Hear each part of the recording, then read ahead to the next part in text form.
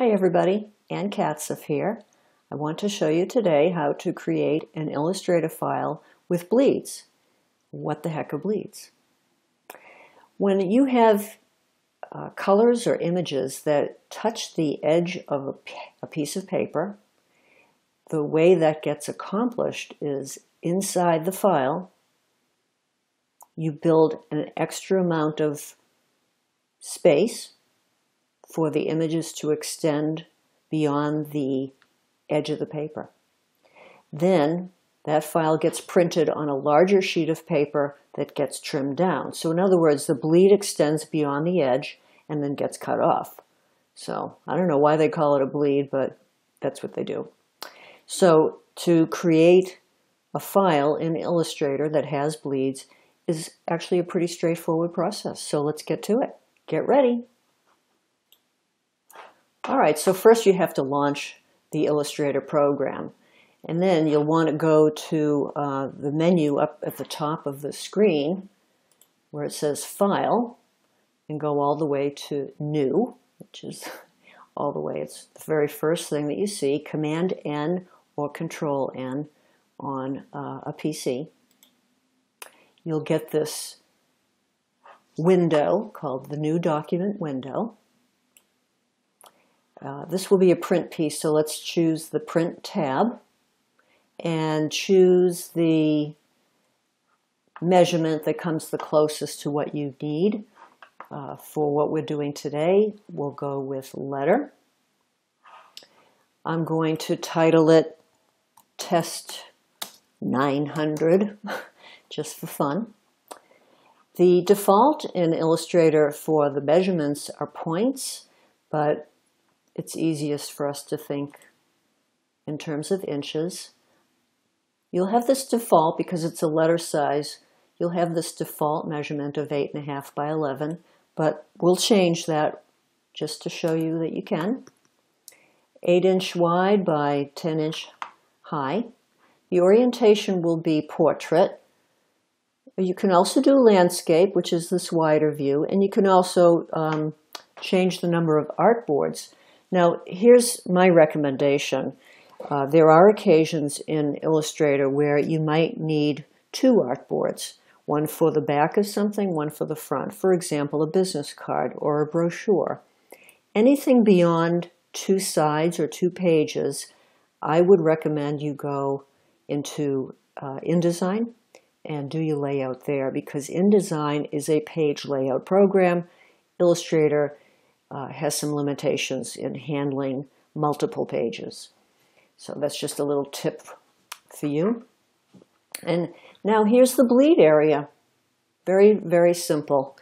The standard width of a bleed is 1/8 of an inch, so 0.125.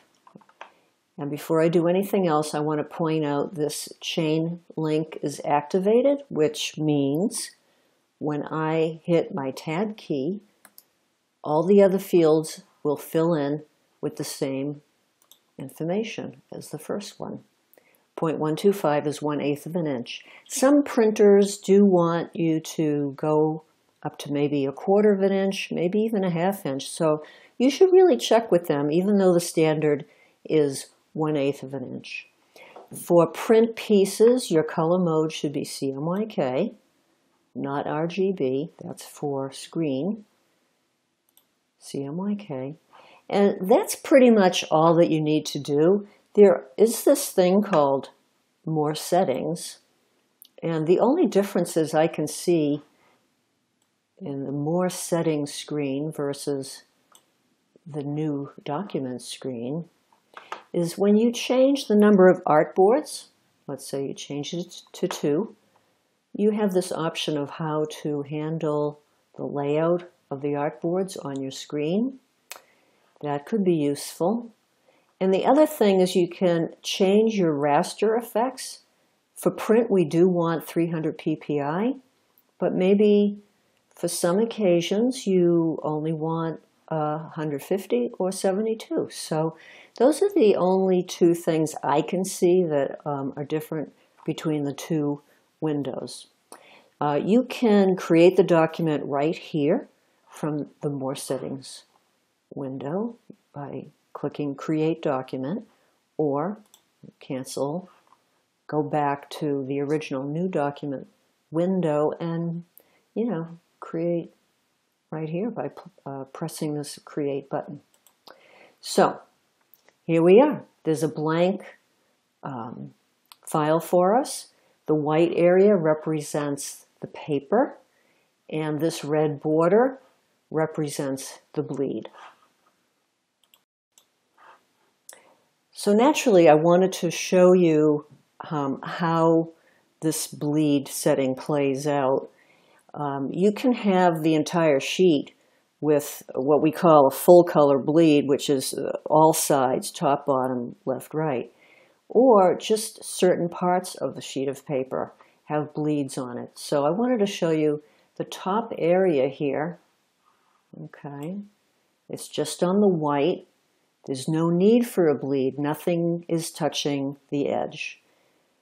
But at this bottom section, with all these images, in my design, I'm envisioning when the piece is printed, those images will actually touch the edge of the paper.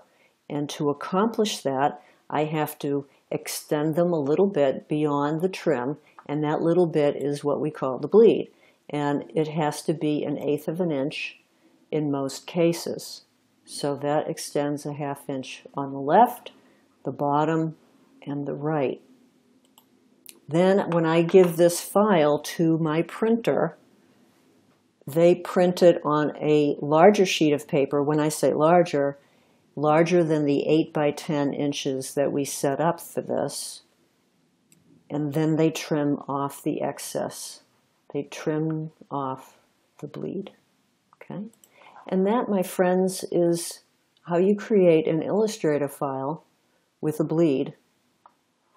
I hope this tutorial was helpful to you. If you have any questions or helpful hints for me, feel free to email me at ann@askdesign.biz. And also feel free to leave comments if you have anything you'd like to share. Thanks very much and have a great day.